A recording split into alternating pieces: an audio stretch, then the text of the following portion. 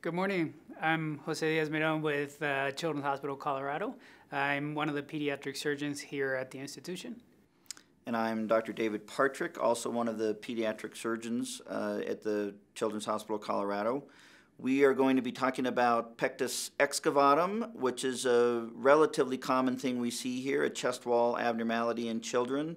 And we're going to talk about presentation of these patients, how we treat them surgically, and how we manage them postoperatively.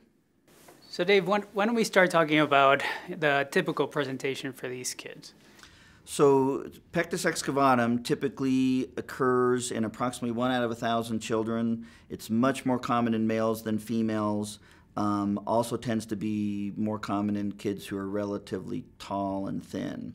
In a small number of patients, there's connective tissue disorders or other things associated with it, but with the overwhelming number of patients, it's an isolated problem without any other associated abnormalities. What's your typical evaluation for a patient when you see them in clinic?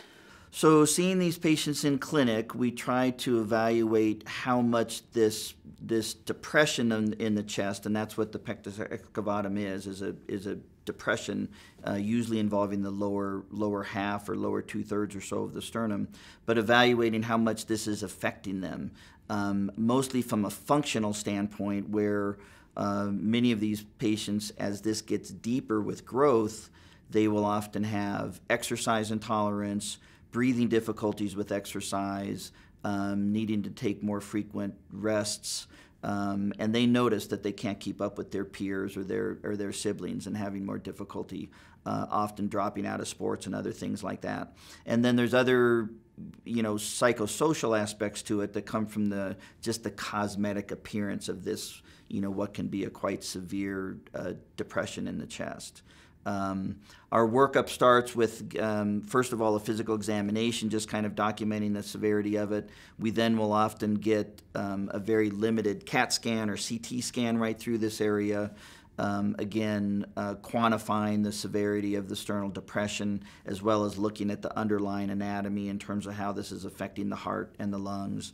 And then we'll often do an echocardiogram to look at the heart itself, as well as getting pulmonary function tests and exercise tolerance tests to see again how it's affecting them functionally. How do you counsel a patient that comes to see you in clinic that wants an operation?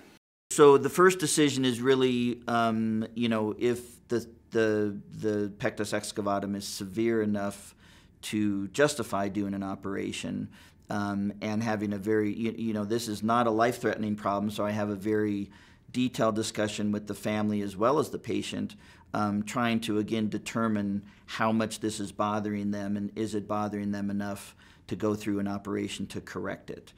So it's very much of an individual decision in terms of how much this is affecting them, again, from an activity level or from a psychosocial aspect. When a patient and their family decides that they want to proceed with surgery, what options do you give them? For most patients, and again, it's going to be variable, but we would typically say, timing-wise, the optimal age to do this type of surgical correction is between 12 to 16 years old or so. And there's occasional times we'll recommend surgery younger than that, and there's certainly times we'll do it older than that as well. But somewhere in that kind of, late adolescent, early teen years. And there's an open surgery that potentially can be involved with this. That's a less common thing that we do. Most patients are good candidates for this thoracoscopic assisted Nuss bar placement. And that's where it's a minimally invasive procedure where we make a little 1-inch incision or so on each side of the chest, and we put a bar. It's actually a metal bar that goes across right behind the sternum. It's a C-shaped bar. Then we rotate into position. When that's rotated into position intraoperatively, that bar actually pushes the whole sternum out. So the sternum gets pushed out into a more neutral or a more normal position. and then that bar typically stays in for a period of 2 to 4 years, depending on their growth and how they're tolerating things.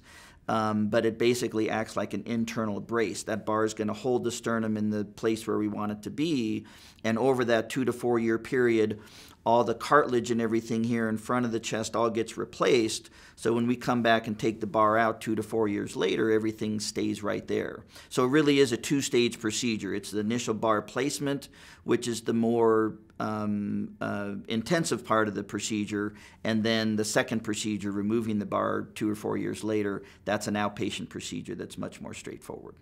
And what do you tell the patient that they should expect after the procedure? So after the procedure, I do tell them, even though it's a minimally invasive procedure with small incisions, it's still quite uncomfortable afterwards. And so a lot of the post-operative management really revolves around working with the pain control for the first few days and even first few weeks, and then, you know, talking about certain activity restrictions that are involved for the first few weeks, the first few months as well. So after the surgery, as I was talking about, the pain management is really something that we've tried to really fine-tune over the years and improve, really. Pepe, maybe I can ask you, what options are there now, and what are we doing in terms of pain management for these patients post-operatively? That's an excellent question. It's a question that continues to evolve. We used to use epidurals in the majority of these patients. Epidurals are becoming less common in the repair of pectus excavatum, and we're trying to focus more on pain control modalities that hopefully minimizes the usage of narcotic pain medicines after the operation.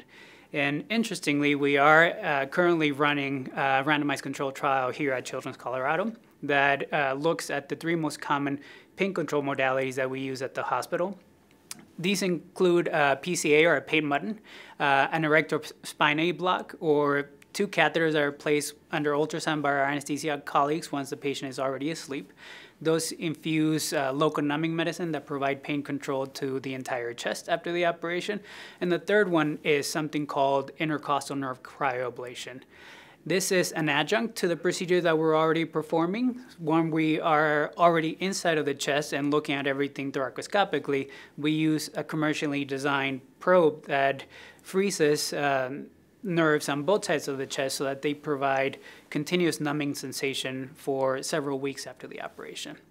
This trial is looking at these 3 pain control modalities and comparing them to each other in a randomized fashion. So the patient doesn't know which procedure they would be getting, and we don't know which procedure they will be getting until we actually get into the operating room. So what are the risks and benefits with each of these 3 modalities? So we have the pain button, the pain control button, that provides a narcotic pain medicine that's into the IV, so that can lead to oversedation. We can also have issues with inadequate pain control or pain pump malfunction.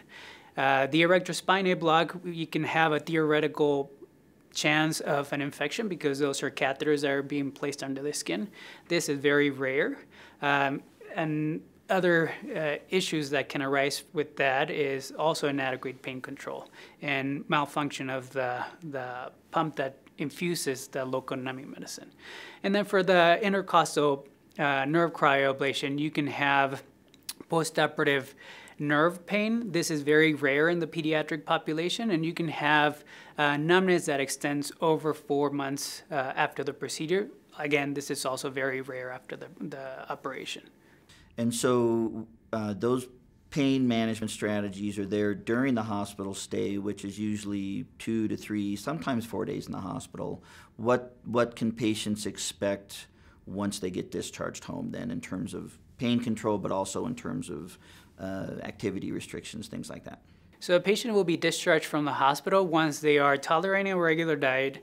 They have pain control that is exclusive with oral medicines, and they've passed a physical therapy evaluation.